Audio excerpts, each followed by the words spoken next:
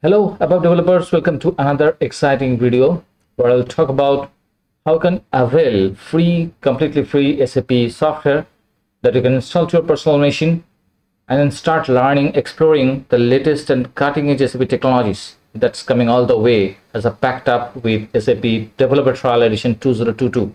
As you can see that I have already installed this SAP software and you can find 2022 S4 HANA Foundation which is running on HANA database. So the question is, before you install this software, let's understand the target audience, like who will be using this software eventually. So don't expect the sales, purchasing, those kind of business transactions or transaction tables will be available over here. So those things are not possible. It is dedicatedly created keeping developers in mind. Okay, so if you are an ABAP developers, you want to practice the ABAP, you want to learn ABAP. You are already a seasoned ABAP developer and you want to explore a bit with the cutting edge technologies that SAP is offering, like RESTful ABAP programming model, and those things you want to explore, then this is the software, makes sense to install. So let's understand what are the things that you're going to get in this software. So here in this particular blog post, Julie from SAP already explained well. So it starts with the ABAP on cloud, as you can see. The highlights on 2022 edition. It's a developer extensibility scenarios you can check out,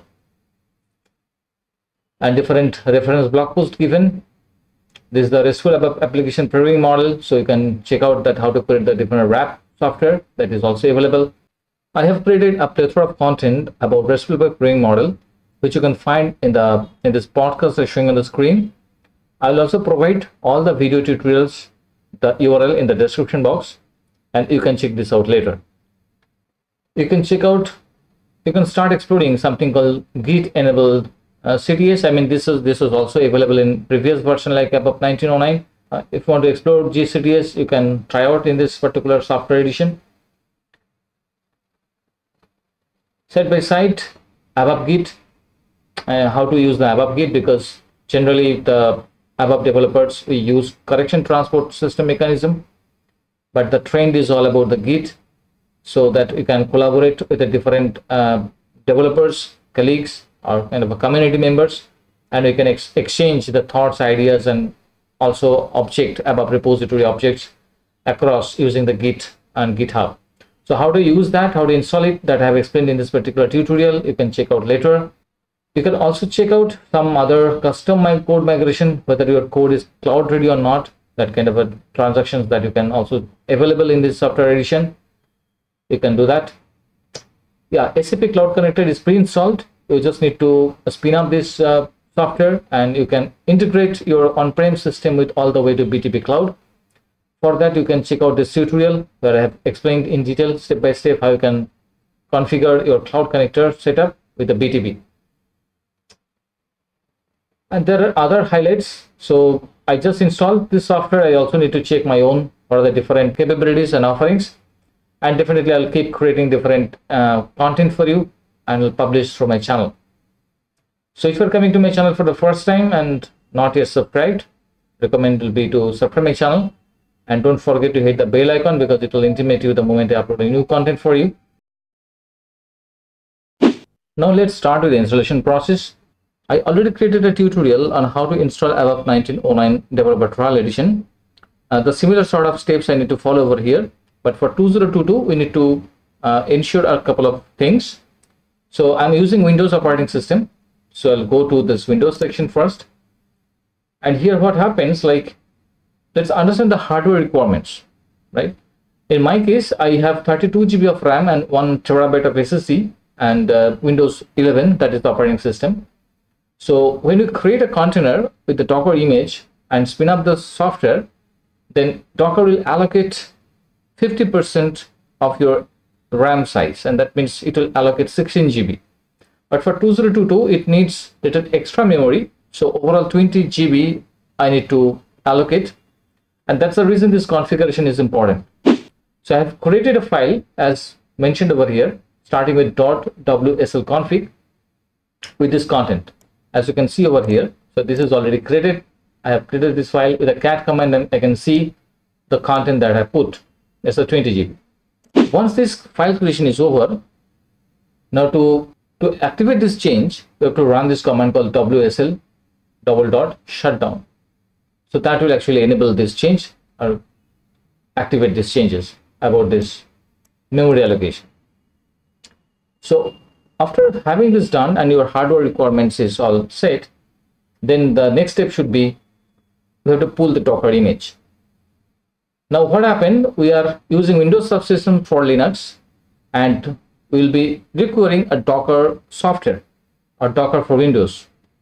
This is the software that I have already installed, and this is the image that I have already downloaded. We'll definitely talk about how to pull the image, but this is the software that is needed. It's a must. And not only that, you also have to create a Docker Hub user ID, and you have to log in through this. For example, I have already logged in over here.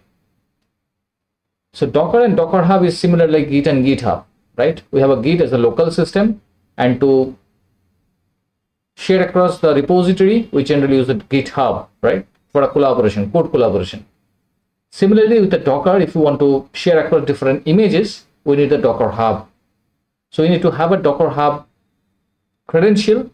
Is a free, of course, and you have to log in. Otherwise, the Docker pull means this image you will not be able to download. So that's important. Now to download the Docker image, the command should be like that, Docker pull, and this is the particular software with the tag name. Now I would say or recommend to go to this one, tags tab. Don't copy this one. Okay, go to tags tab, and from there you copy whatever over here. So SAP can bring a different packages later on, and they will basically decommission the earlier or previous version. And to get the latest one, you have to come to this tags and check that particular new version and copy from there. So we are all done till now. So after this Docker pull is done, and it will take a good amount of time to download this software or image. It will be the size of this image should be around 25 GB, 25 GB plus, I would say. But that is a compression size, but when it will decompress, it will be more than 60 GB. So as you can see, it's a decompressed version as is showing 62 GB. So of course you need to have an adequate space in your hard disk before you try installing this software. So after your image is downloaded, the next step would be to create a container out of this image. Just like in my case, you see this is the image. If you go to containers, this is the current container is up and running, and as you can see, out of this 20 GB, currently this particular container is allocated 17 GB. So actually you should have an adequate RAM to run this software. Now to create a container after image download is over, then you have to run this command.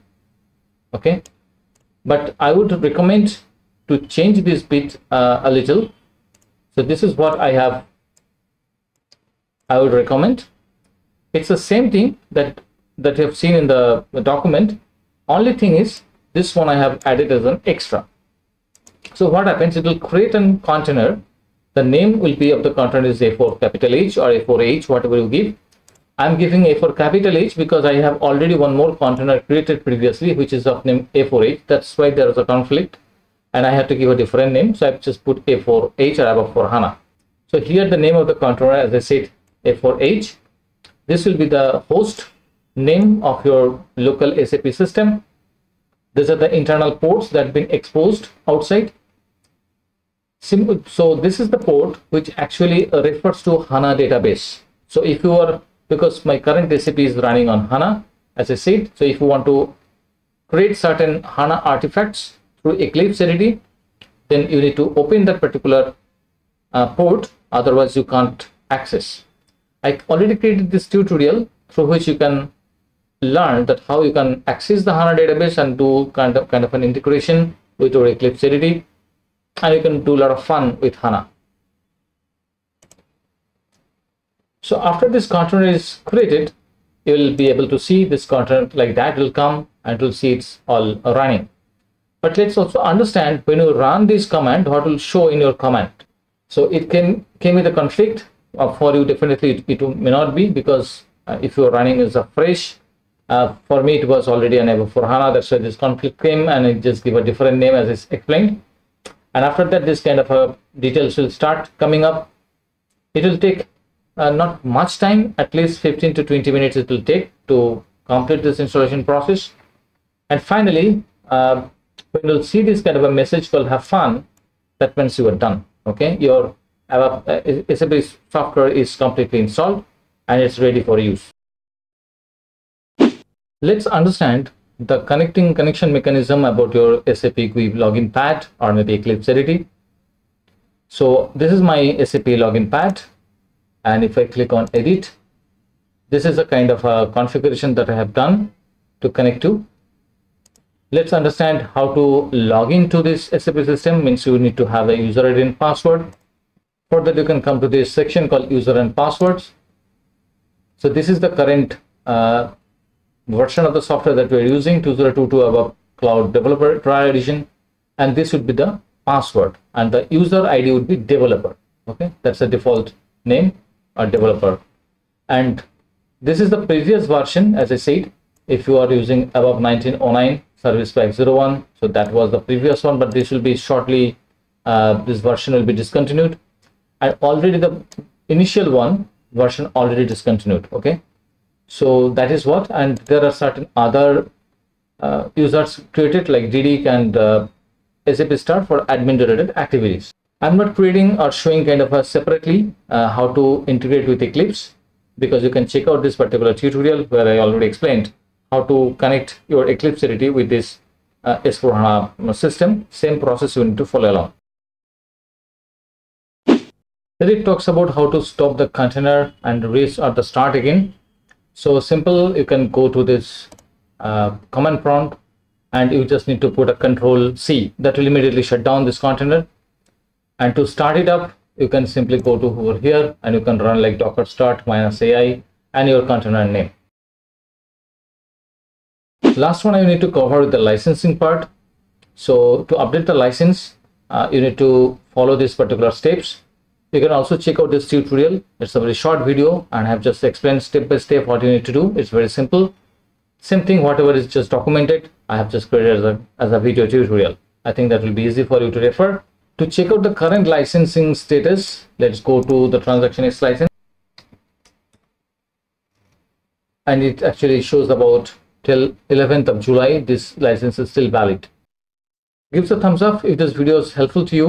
Share and subscribe my channel to keep yourself updated with the SAP related content. Shortly connecting with a new topic. Goodbye till then.